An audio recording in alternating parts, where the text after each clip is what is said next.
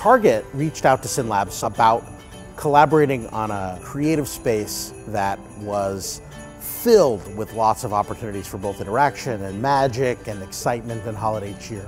We were really excited by this possibility, of course, and we started talking about what that might look like, and the back and forth with the creatives really stimulated a lot of ideas inside, and before long, Target really got excited about the idea of creating a whole Wonderland in this amazing 16,000 square foot space in the meatpacking district.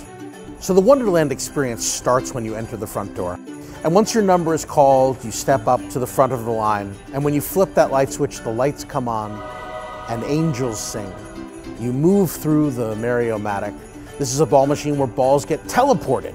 They don't just move through this machine, they move into these little boxes and get zapped from one box to another. Balls move, right through Frosty the Snowman and get turned into energy.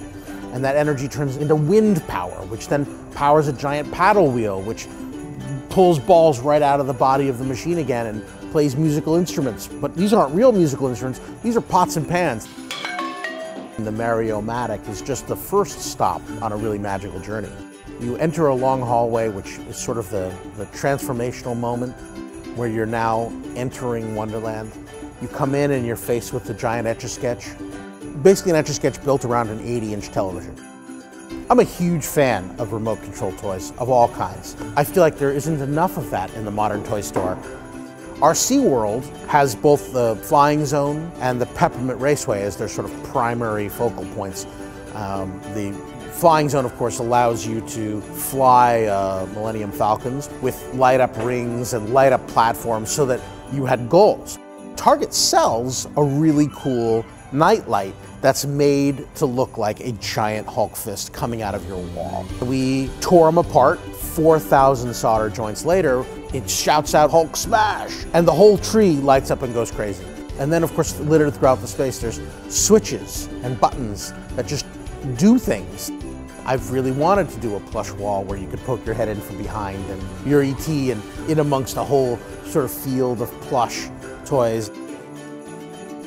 Building a kids-safe Lego pirate ship of this scale is no small undertaking. We also wanted to have a ball pit surrounding it, so we had to build a giant cove around it, and then bridges coming in and out of it that allowed people to gain access to both the ship and the ball pit.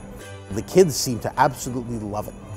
Santa calling is one of those pieces that the basic idea of being able to engage with Santa, the whole design of the system is built really around the suspended speaker that we've got. So we create kind of a private space in a public environment. Santa can hear almost everything going on.